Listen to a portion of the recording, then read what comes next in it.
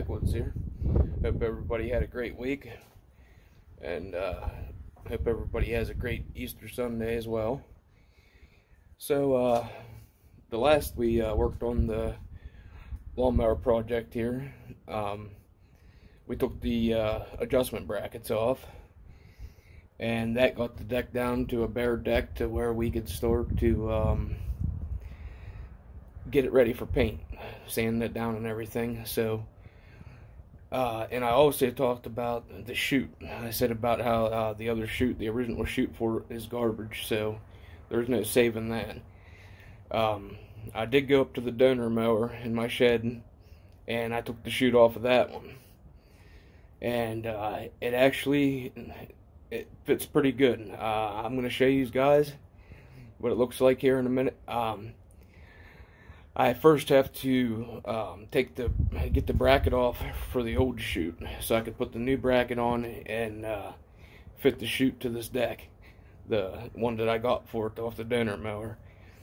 I'm gonna have to use my cutoff wheel to cut it and cut the old bracket off, because I tried to drill it out and it's not coming loose. So I'm just gonna go ahead and use my angle grinder with a cutoff wheel and cut it loose, and then I can prepare to drill the holes and mount up the other mount, which is actually a bolt on. It's not riveted on, it's bolted on, so I'll be able to make that work on this.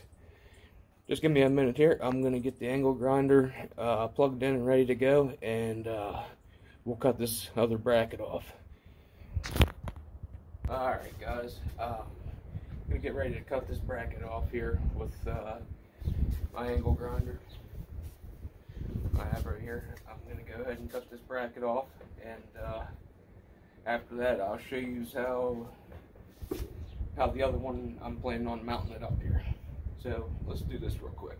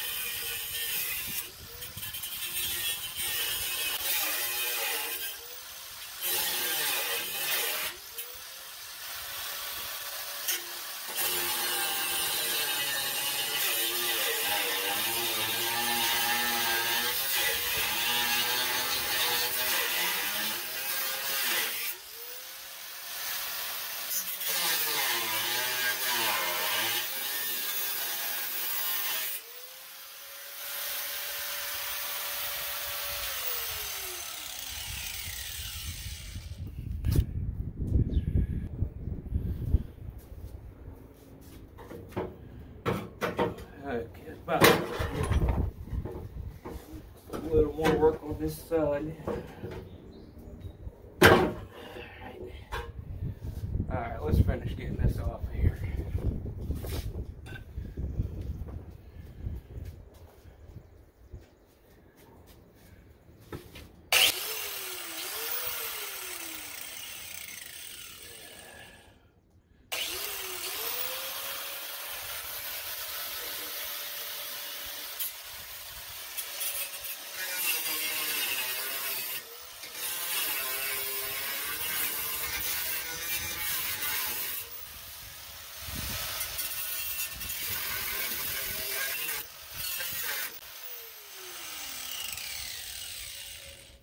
Alright, knock that off there. Okay, let me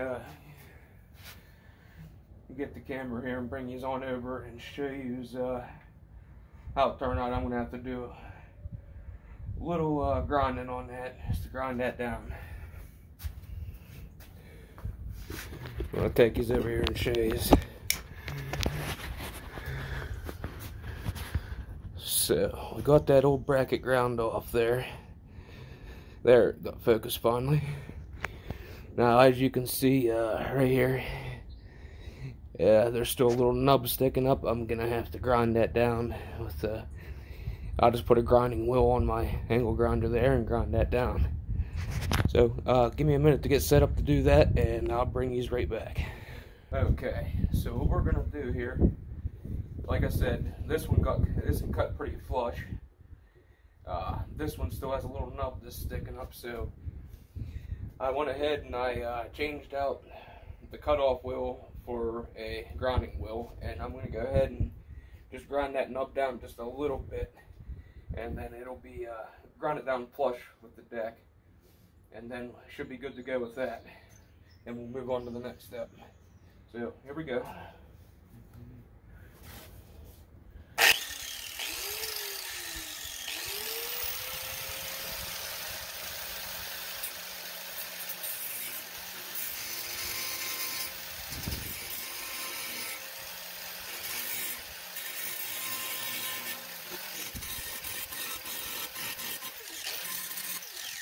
Alright, that looks about good.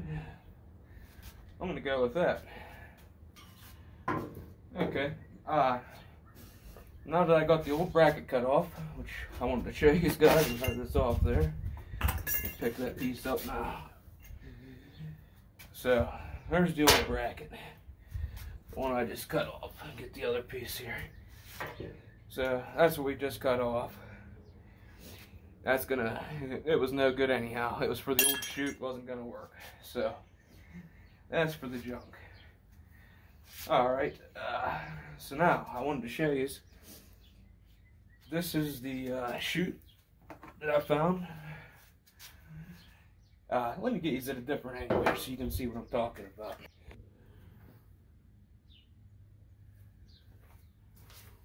Now, as you can see here, I found this chute. This is the chute off the donor lawnmower, and it actually, like the curvatry of, you know, this deck where this comes off, this actually lines up pretty nice. I was looking, so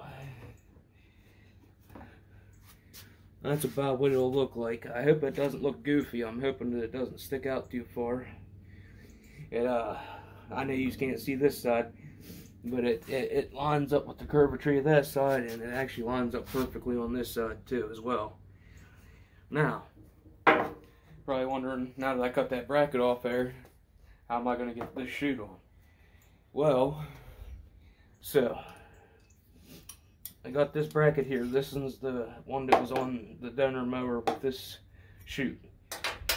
Okay, so what I'm going to do is figure out, as you can see, you know, it's pre-drilled. This is a bolt-on.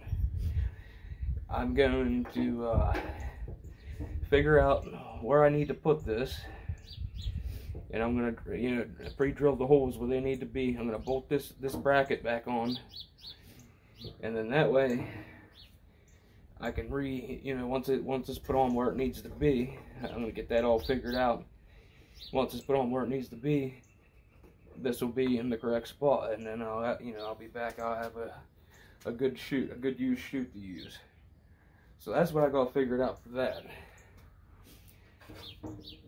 And we talked about the washers as well. I have some ideas for that as well. So as I was saying, now we got that bracket cut off there, I'm able to, oh, there goes my chute. It's very windy out today.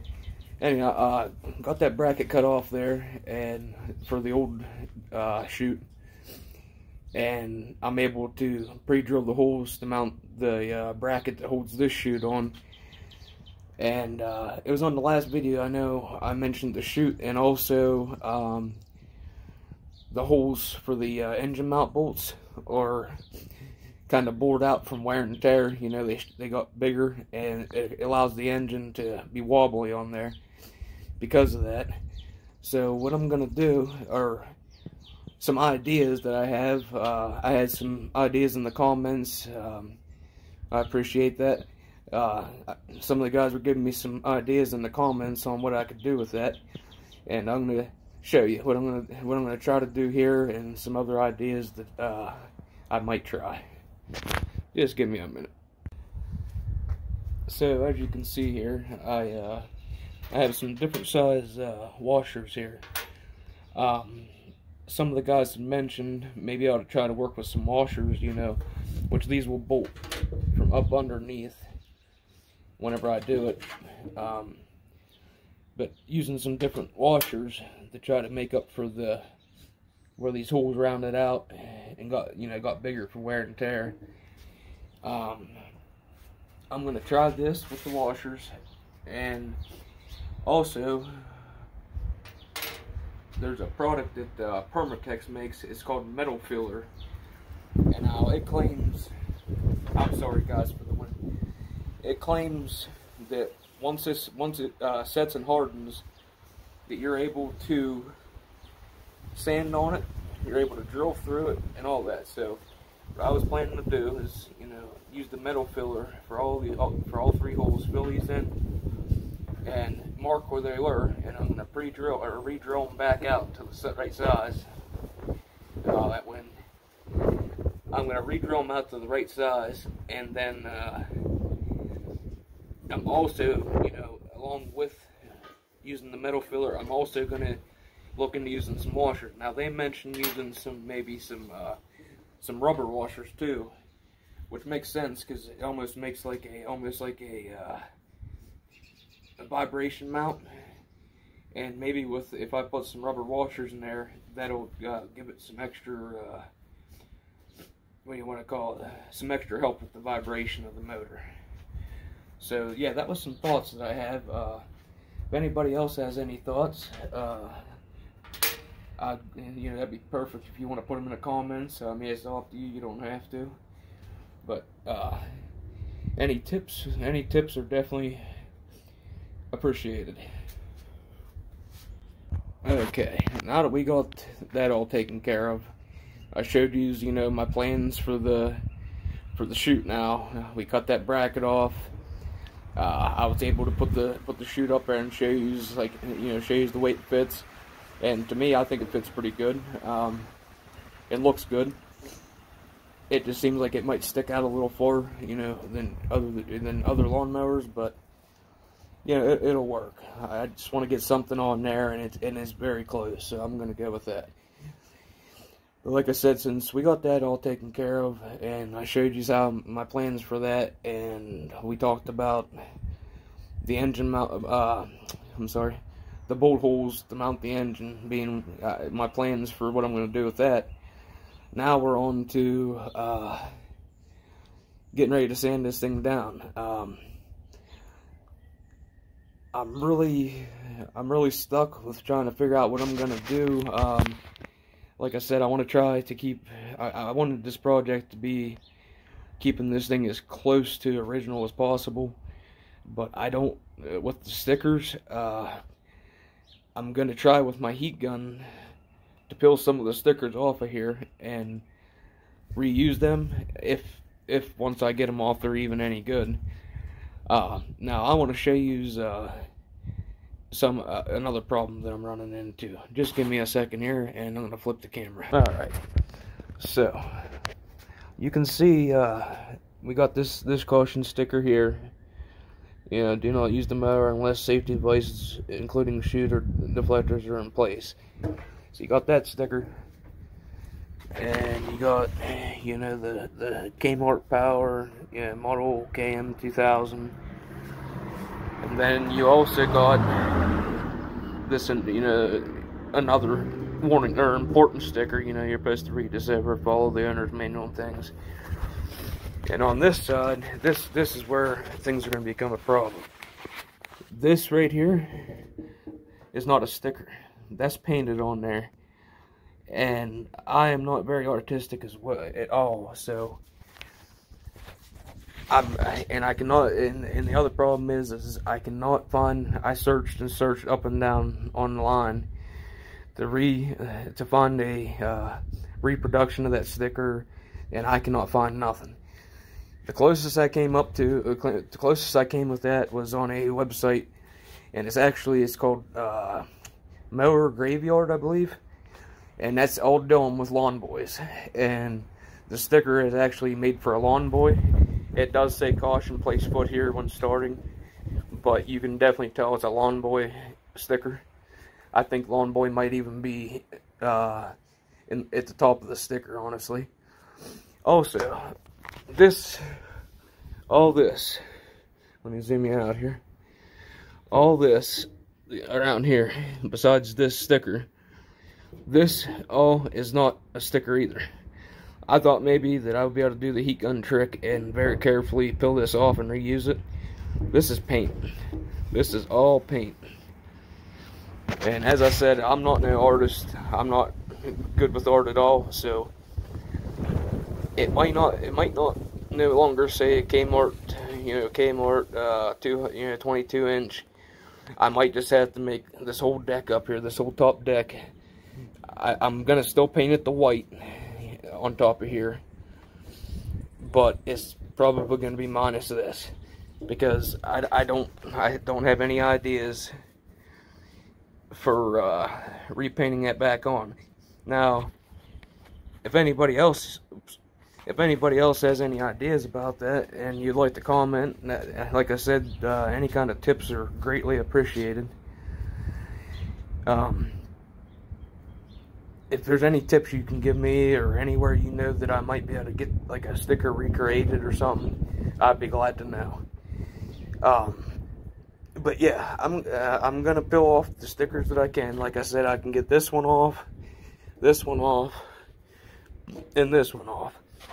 Now I'm gonna try to take them off as decent as I can. I can't even promise that they're gonna come off and actually be worth salvaging to put back on.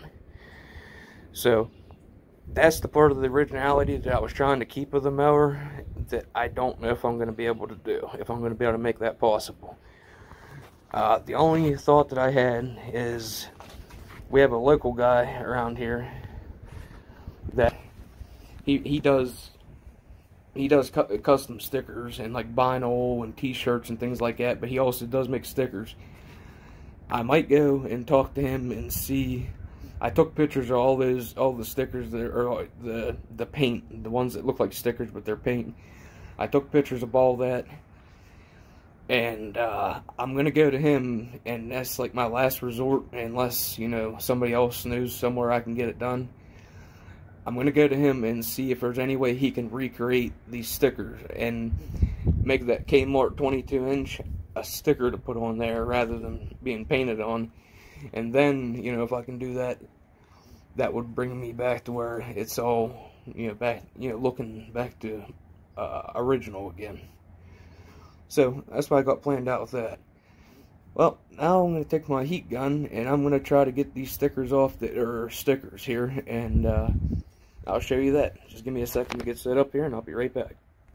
Okay guys, so I've got my heat gun here and I got a razor blade, and what I'm going to try to do is I'm going to try to heat this sticker up and get up under it with the razor blade and peel it off the best I can. And I have one of those sheets in my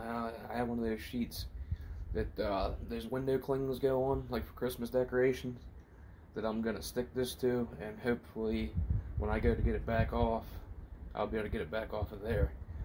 But I haven't fully decided how I'm going to do that yet. I don't want it to get stuck to the window cling paper either, which I don't think it would, but it might.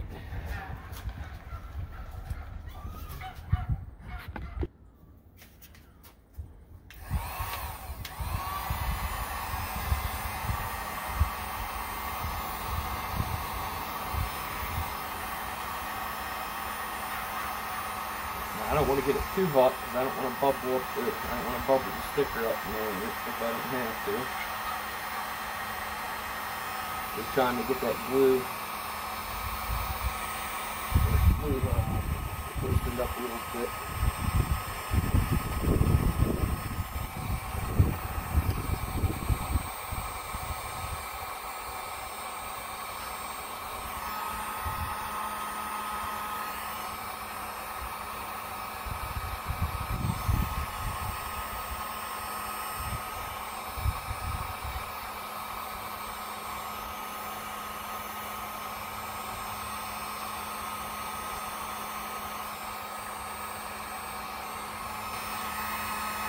Getting pretty hot.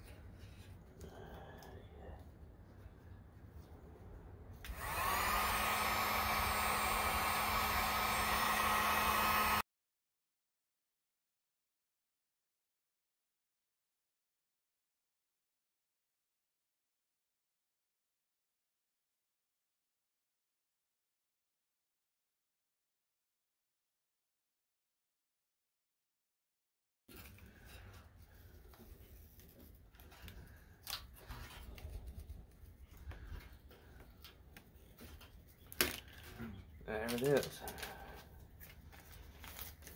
I don't know. I mean, I guess it came off halfway decent. And what I had plans on, a lot of the glue, the stickiness on it, came off. So I'm going to, I'll just put some glue back on it, and I'm gonna stick it back on.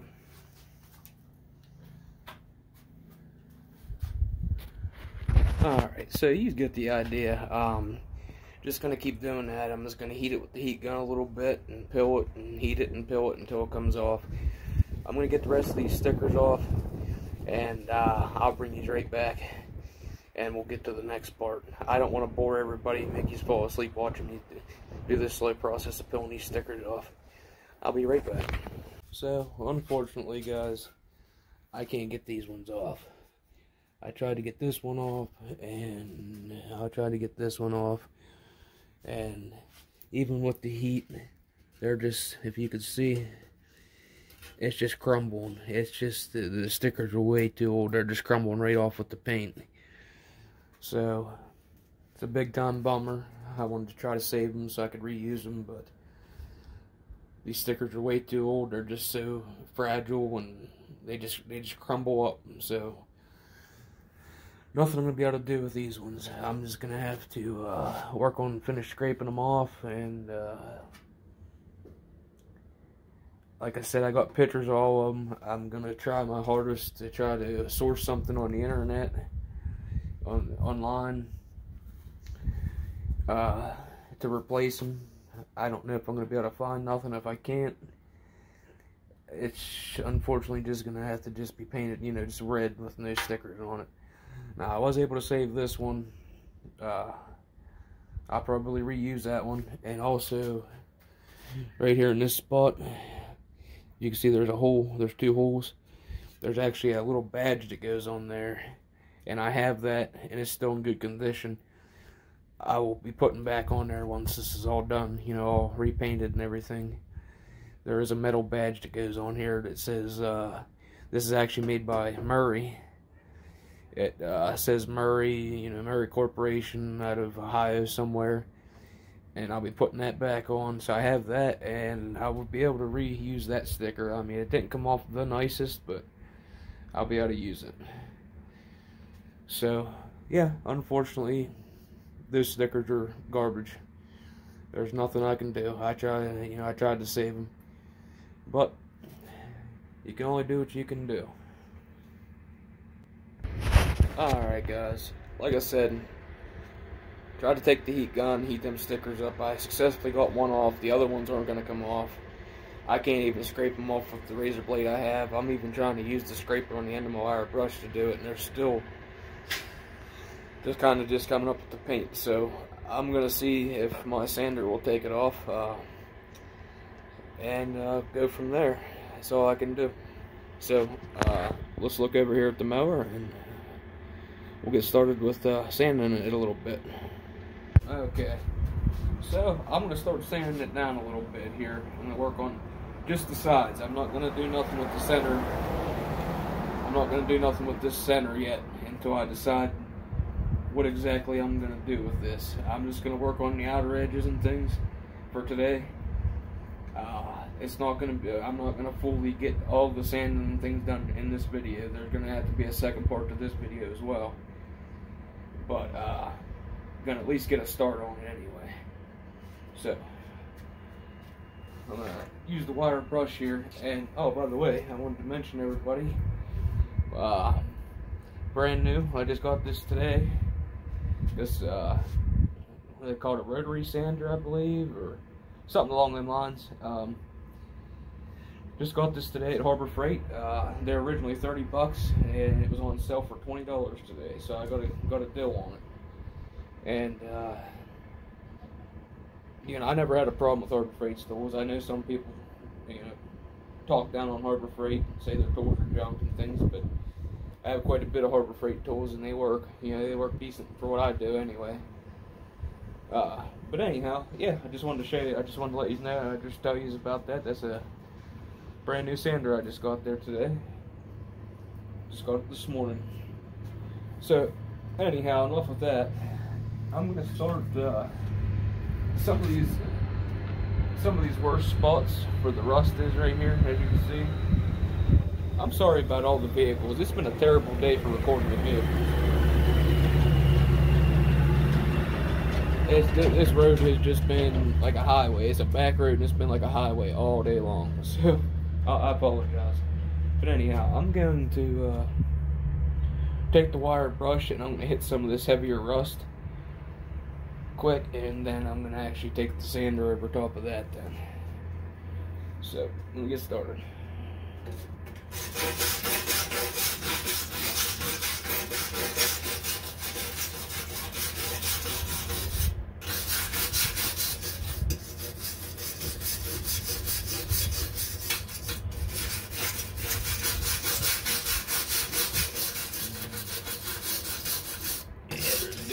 I'm gonna actually have to get some sheets of sandpaper and do some of this by hand, I can see, which is fine.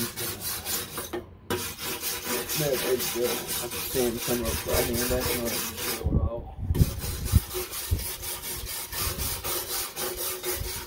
I'm just looking to scratch off the thickest of it. Not really trying to get it down to the bare metal with this. I'm not even trying to get to the bare metal wall. There's just some spots that are ready for the bare metal.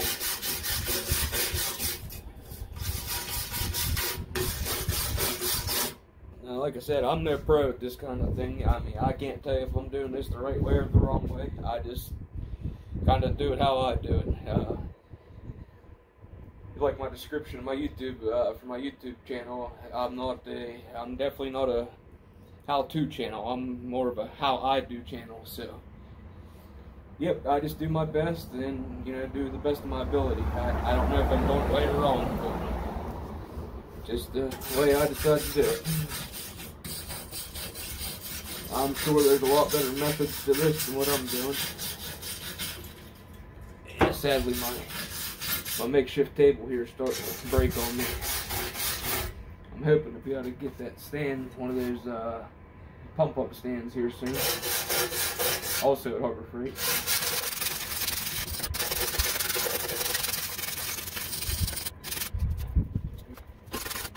Yeah, a lot of this paint is just flaking right off. I mean, clear down to the bare metal. So definitely going to be doing a coat of a few coats of prime on this before painting, because we're down to the bare metal in a lot of spots here. And I haven't even run a sander on it yet. This is just the wire brush so far. Like I said, I'm not going to do this center area just yet until I decide what I'm going to do about this, because it's just, I wanted to kind of try to keep this as original as possible, like I said, but I don't think that's going to happen.